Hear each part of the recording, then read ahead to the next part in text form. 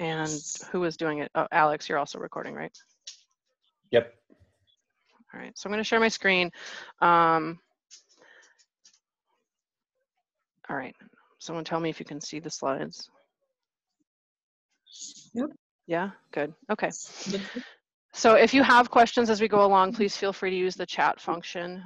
We have people who are going to be answering those as we go. If it's appropriate to type an answer, and if it's not, we will bring up questions at the end. There should be plenty of time for Q&A. I hope this is not, you know, all me talking, because it's awkward to talk to silence, as we all know now. This is the Universal Teaching and Learning Workgroup, and we have drafted some recommendations that we'll be submitting this hopefully in the next couple weeks, basically. So the purpose of the group is to find out what the best practices are, essentially to encourage our students to be successful. And so we came up with 8 recommendations that we think will support our instructors and our students in basically ensuring that students stay on the path. So this is part of the guided pathways efforts. So the things we were tasked with is to find how we can incorporate universal learning design, which is an accessibility thing. So in other words, to make sure that all of the educational materials we produce are accessible for anybody. And so that was a big focus with our suggestions.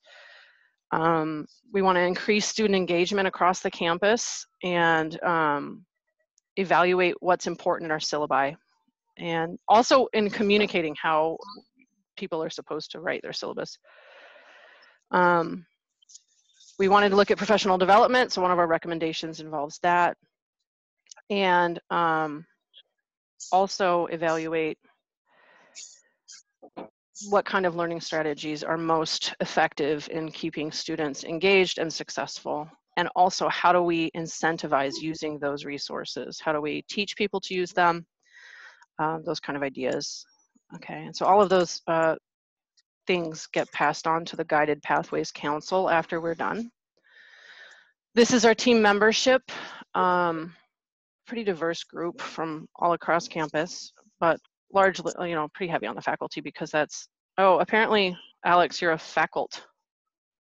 Sorry, there should be a Y on that. Anyway, I probably did that. Anyway, so this is the people you can talk to if you have suggestions or ideas. And our timeline is pretty much, this is our last forum, and we will be using any feedback we get today and the feedback we got from Faculty Caucus earlier in the month to turn our final report into Guided Pathways Committee, or sorry, Council.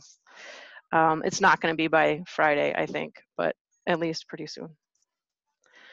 So here's the basic overview of our recommendations. We think that a teaching and learning center is an instrumental way of ensuring that all of our charges get addressed, essentially. And so a lot of our other ideas are centered on having a teaching and learning center, a center where you can go to solve all sorts of problems that happen when you're teaching. And we'll go into more depth in each one of these in a second. But we also wanted to revise professional development and sort of clarify it a little bit, and have a formal structure for supplemental instruction built into our classes, or at least the ability to do that.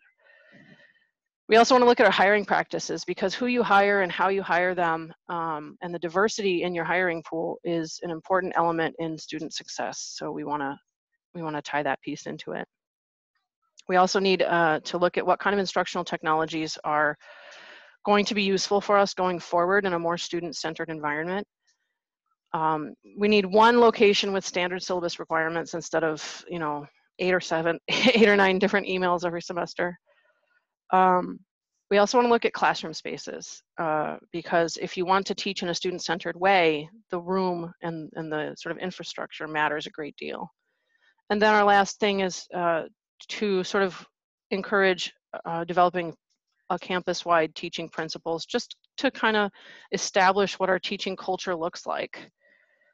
both for us and for the students. Okay, so about the Teaching and Learning Center, basically we envision this as having sort of two pieces. One that's a physical place to go, where whether you're having technology issues or you have a sort of like, how can I teach this SLO the best question, whatever your question is, it's one place to go and find the help that you need. Right now, it's kind of diffuse. When you have a technology problem, it's not clear, do I go to ed tech? Do I go to IT? Do I ask my colleague sitting next to me? That kind of thing. And we would like it to be a little bit more centralized so that you don't have to guess where to go. We want the Teaching and Learning Center to provide some trainings both to students and instructors. And so like for this semester, it would have been fantastic to have a little video recorded that's stored in the TLC where I can tell students, okay, if you don't know how to attach a file to an email, go watch this video. And it'll walk you through exactly the same Word software we use, and the same email platform, and all of that will be the same for that way the students can see what they really do, rather than using someone's random YouTube video to do the same thing. So that's sort of training for students, but also instructors, you know, how do I post my grades to Blackboard? That would have been a great video to have access to. And so that's the kind of stuff we envision the TLC might provide. We would like it to also have a variety of options. Right now, the virtual would have been really great, but there was a lot of requests at our institute in January to have informal brown bag lunches, kind of like an opportunity to come and learn about a new pedagogy or a new you know, technology or something like that in a relatively informal environment. And also just to allow you to talk to your colleagues more often. But then there would also be formal trainings, and ideally our recommendation is to have them recorded and placed on the internet so that if I can't make it because I'm in lab, maybe I can go to the recording and look at it later. The whole point of the TLC is going to be just to foster a culture where we're all looking for ways to improve our teaching and learning systems together. The one way to integrate that center with the professional development system that we have is if there is a digital badging system. So say that I attend a seminar on, I don't know, active learning or something like that. The TLC could institute a system where they have a badging available. So it's a, you know, little picture that you can put in your Blackboard site or on your yearly review or whatever you want to do with it. That just says, it's sort of like a certificate of accomplishment, really, but it just says that you participated in something. And that would be a way to sort of quantify our professional development process. So if we know, say, that we have to have 3 pedagogical badges and 2 you know, collegiality badges, I don't know, I'm just making this up, but, you know, quantify what it takes to get promoted from instructor to assistant professor and like that. I think that would be a really helpful thing. And in the same vein, we want to look at the instructor portion of our professional development process with a little bit more specificity. So right now, the description, you know, on our annual reviews packet that we get from HR is a little bit difficult to understand what exactly we're supposed to be proving. But if we have more specific competencies that are important, then you would know, oh, I need to do some professional work on this area. And so we have, in our full document, we have listed some suggested competencies from some of the resources that we found. And so, you know, but it's things like engaging students and the things that we all know make an instructor very good. And so that's, I think it should be outlined more specifically. We should emphasize things like universal design, so everybody has access to all of our materials that we're producing. Emphasize equity and diversity, because those are the things that will help our community develop and keep our students on track. The next bullet is about supplemental instruction. So we have a very nice summary of a lot of research done by Bree from the Learning Commons. And essentially, there are a lot of different models for supplemental instruction, but the idea is that you've embedded some help in your own course in whatever form the instructor thinks is helpful to the students. And the key, though, is that the tutors and the instructors need to be trained together for it to work really well. So we think that the TLC could have a role in that part of training us. And another thing that we had feedback on, even before this situation with the remote learning happened, was that it would be nice to have more access for online tutoring for students.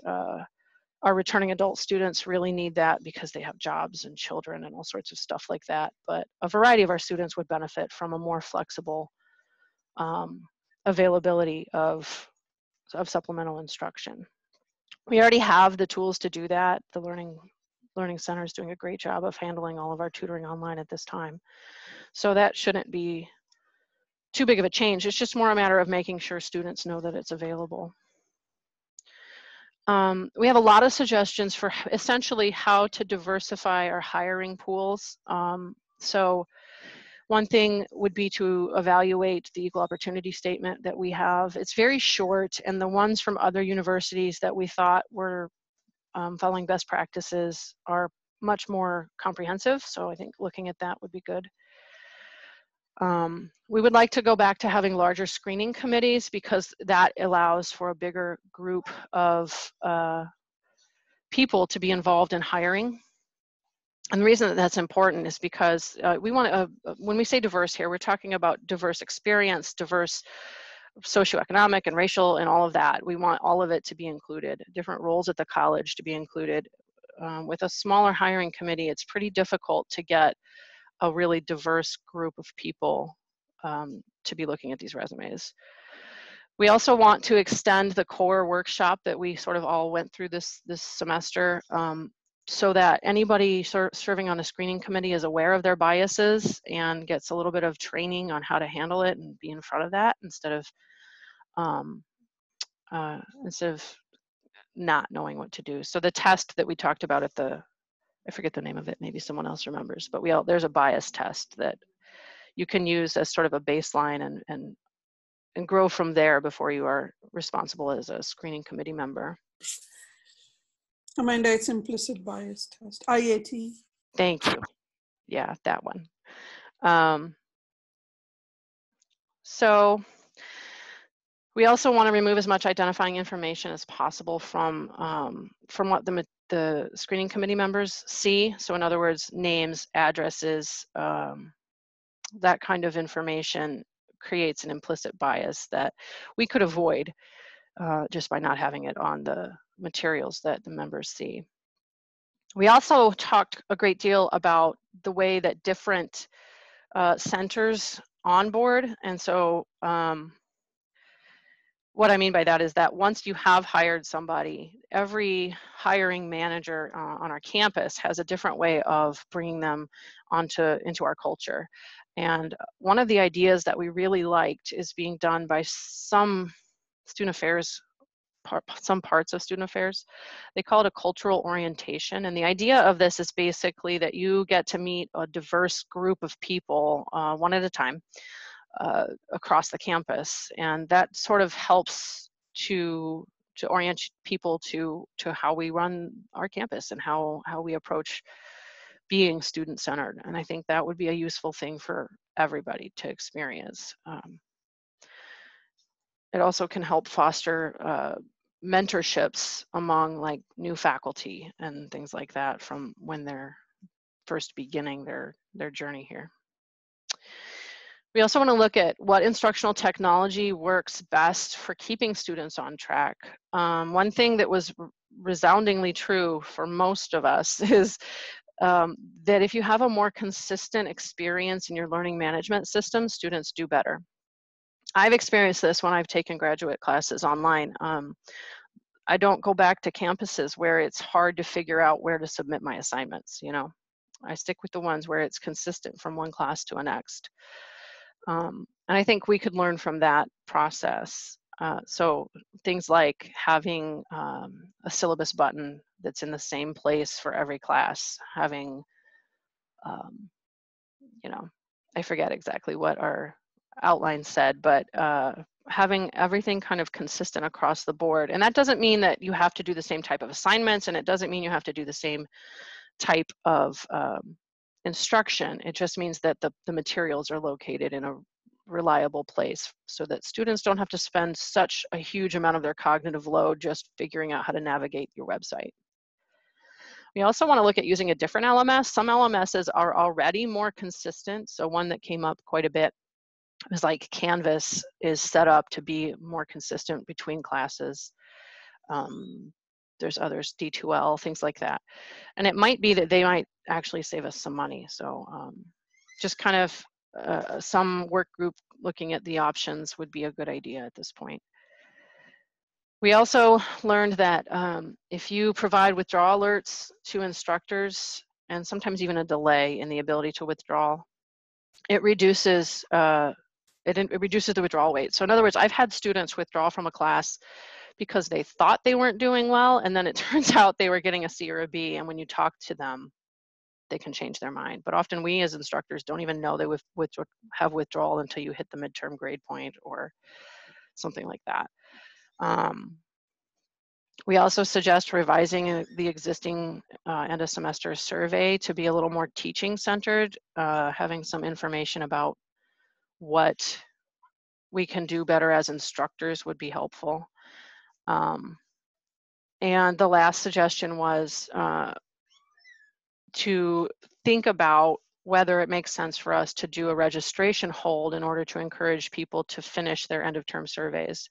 This may be important because if we do move to an online survey system going forward, the return rates on online surveys are really, really low. And so that doesn't help us to improve teaching if we don't get enough feedback. And so some schools do put holds on things in order to try and encourage response rate. So the TLC center would, well, that's redundant. So TLC staff would maintain records of what we need to be putting in our syllabus. And so we have already a website where this is being done, and it includes all of the guidelines from Middle States, SUNY, and then our local requirements like our DGV statement and things like that. It would be nice if all of these things were in one location so that each semester you just go there and download the information that you need or link to it. And we also want to require universal design rather than suggest it. And it should be integral to everything we produce on this campus in terms of academic information. It's okay if you have a second version of your syllabus. So like my syllabus has a lot of pictures and excuse me, and all kinds of stuff on it. And I know that that's not very accessible. So I made a second version that's just a text document. And that's fine. As long as the information is the same, we're fine with that. But it should be universal design integrated everywhere in our campus. In order to ensure people are following along with what the syllabi need to be, we need to start actually looking at them, not just collecting them in a pile. I think it's pretty important that people are up to date. Sorry about that. People are up to date in what needs to be included in each syllabus. Some of the stuff like that our tutors have seen is really out of date or just doesn't have all the information it should in it. And so that's hard for students because that's your sort of roadmap for how the course is going to go, and they need that. We want to look at the statements we put on our syllabi right now and make sure that they're still relevant and that they still should be on the syllabus, that they don't need to be reworded or changed up a little bit in light of the new student-centered approach we have. We'd also like all of our syllabi statement to be available on a tab in Blackboard, kind of like we created resources for students when we switched to remote learning. Right in Blackboard, they don't even have to really log in. You can just kind of click on it.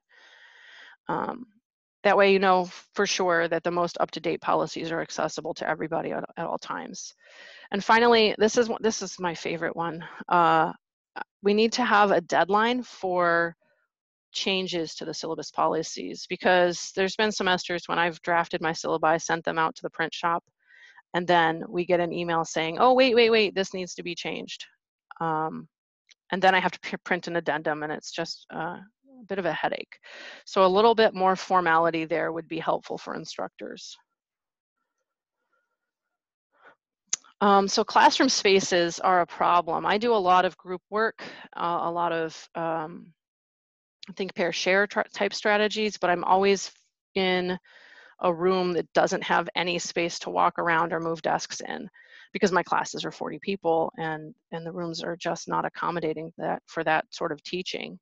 So we talked pretty extensively about the research on different spaces that you might use to teach in different ways, but like having more whiteboards around so students can work out problems, and having desks that can be moved around. And some of our classrooms already have some flexibility, but it would be very helpful to evaluate what we can do to make the rooms a little bit more accommodating.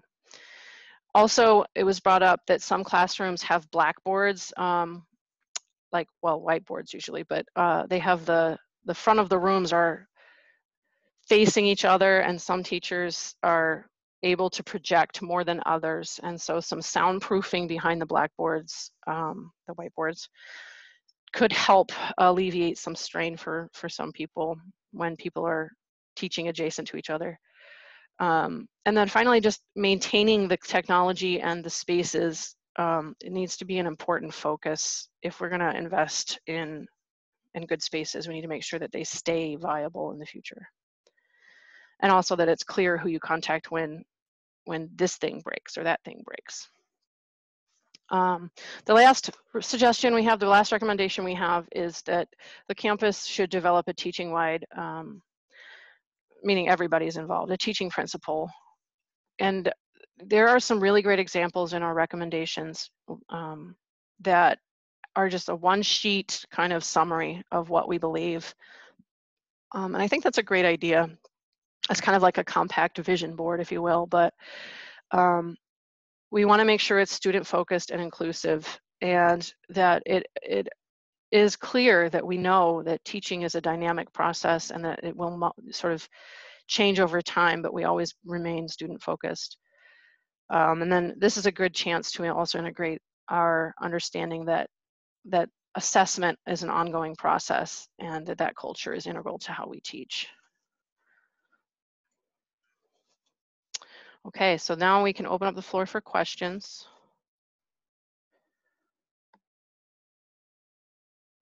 You can unmute yourselves if you want to speak, that's fine.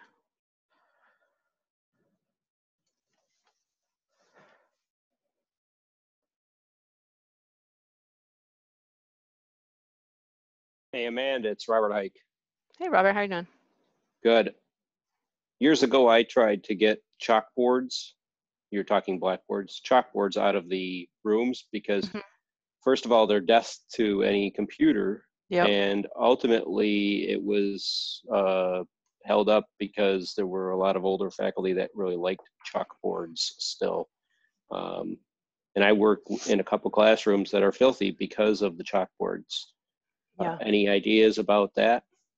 I agree with you on both the computer front and my breathing. I think, to my knowledge, most of the faculty I know of that did love the chalkboards have retired. So it may be a good chance to do that as part of the classroom improvements. So we'll note that one down, and we could put that in there explicitly. I think that's probably not a bad idea. Another thought is the classrooms are not really, and you were talking about setting it up to engage with the students easier. AB is a really hodgepodge of different squares and rectangles and Yep. God knows what other types of shapes. Any thoughts about how those rooms are going to be taken care of in your discussions? I don't know what the solutions are, so our recommendations aren't that specific. We're kind of looking to start that conversation, but I agree. Some of those rooms are too narrow. Some of them maybe should be oriented a different way than they are, or have fewer students in it. I don't know what the answers are, but I agree that it's a problem.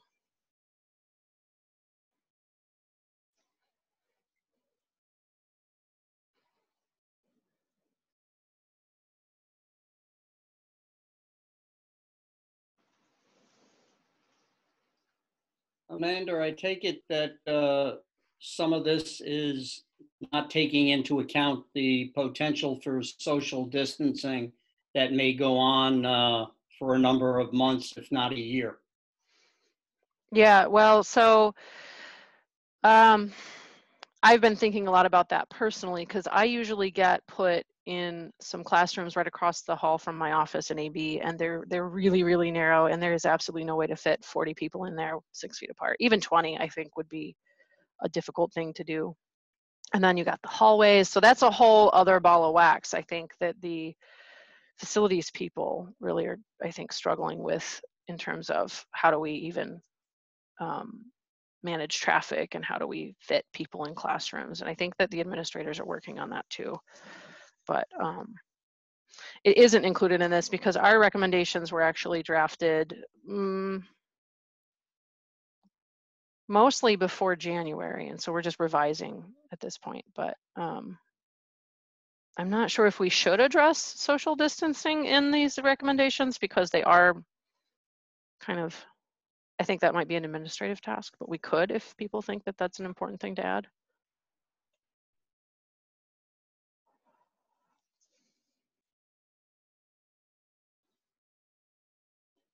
What do you think? Should we include it? I don't know.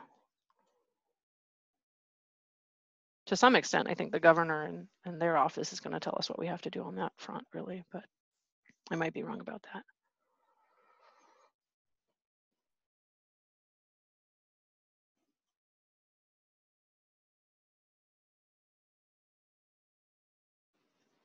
Dayton pointed out that in AB, it's hard to get some of the rooms heated. I absolutely agree. It's also hard to get some of them not heated. The radiators are a little uneven.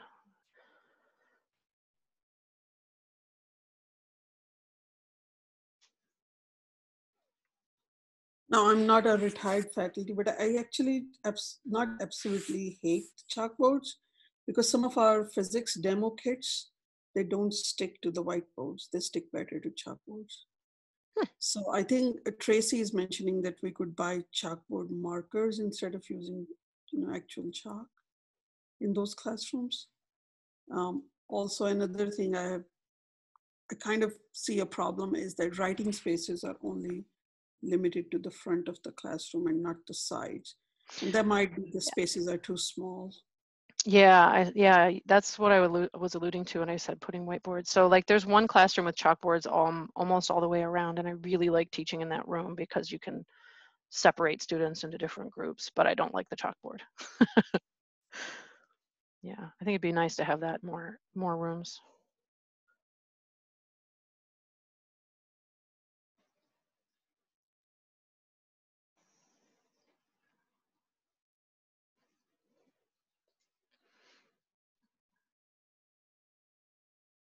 Okay, so for our team monitoring the chat, is there anything that you think we should address verbally?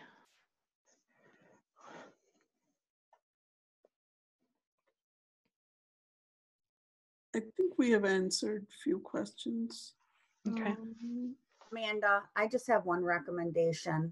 Sure. I think it's important to get other faculty and stuff to buy in and to participate in this, because I think there's several of you that were on this group that put forth the recommendations that have degrees in curriculum, learning, and design. I think Jocelyn does, and I'm sure there's probably others of you that have that expertise, that whenever you can share that with the other faculty and let them know that just because we're saying this is best practices, it's not just a catch term that you're throwing around, that you actually have the expertise and the training and to make these recommendations. I think that goes a long way to bring people along who might otherwise be like, well, you know, just because I think that that's helpful.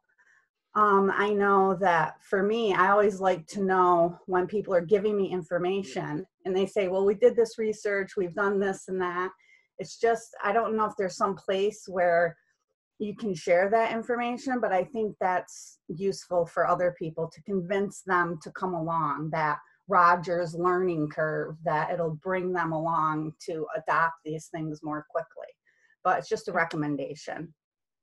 Actually, in the document, explaining something about ourselves is kind of what you're suggesting? Yeah, just so we can see, because there's so many people on talent who have, or there's so many people on campus who participate in these groups, who have the expertise, the educational training beyond their discipline to offer recommendations. And sometimes I think it just kind of falls on deaf ears because, you know, faculty get busy doing their own thing in their own discipline. So I think it's just another kind of hook, a way to convince kind of the slow adopters to jump on the wagon and to get this going faster. It's just, you know, another way. Okay. Okay, thank you. I'm hoping too that the badging system and sort of outlining our annual review process a little bit more clearly would also help in the future, like not with just these recommendations, but to sort of shift our culture to a more incentivized process.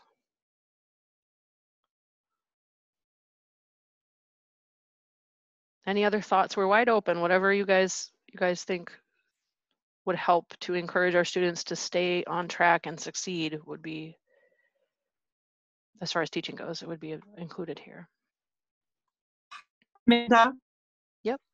So this is Christine. Tagging on to Stacy's comment,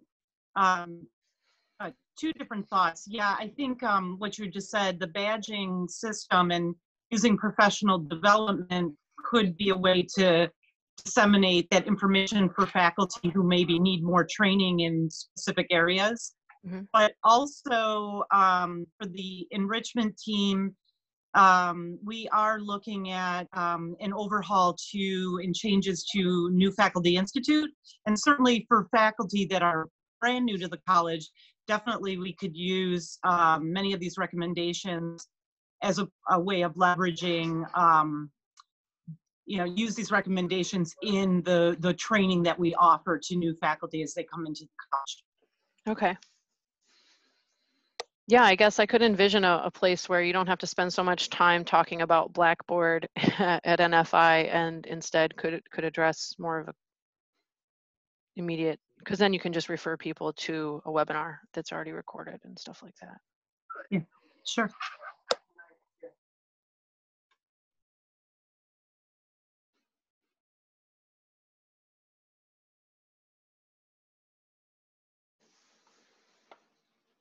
Oh, so in the chat, Gail has said that a return to work safety plan is in motion. I thought perhaps that's good to know. Social distancing will more than likely be included in the plan. Okay, so I don't think that we need to address that in our recommendations. It's not directly teaching related, although it will certainly impact how and where we teach, I think, but.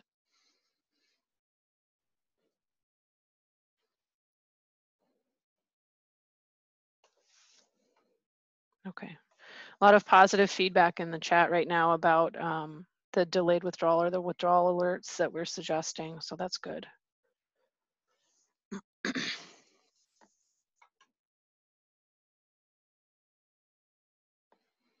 Okay, so if no one else has any other thoughts, I think we can end here. You can always email me, or you can look at our Google document with our actual recommendations and make comments there. I'll be sending the slides and the recording and everything out on our workplace. If you want to comment there, that's also fine with me. Okay, any last thoughts? All right, everybody, thanks for coming. We appreciate your feedback, and I hope you get to come to some of the happy hours and relax a little bit. We're done. Yay. Hardest semester ever is over. Thank you, Amanda. Yeah, Amanda, great job. Thank you for presenting. And thank you to the whole team, you guys. We did a lot of really good work this last year. So. Thank you, Amanda. Amanda, I saved the chat, or do you want to save it? Just in case. If you saved it, that would be great. I'm not actually. All right, I'll send it to you. Thank you. I copied and pasted some comments too in my notes as well. Oh, good. Okay, perfect.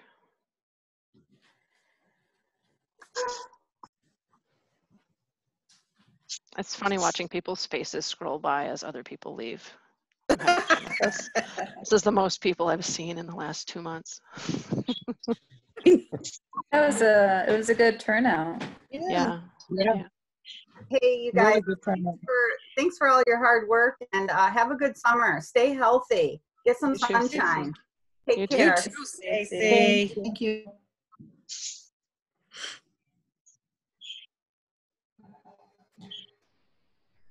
So I put my notes at the bottom of the UT&L recommendations narrative Google Doc. Okay. So after references, it says feedback from Summer Institute, and I put the date and any feedback people gave.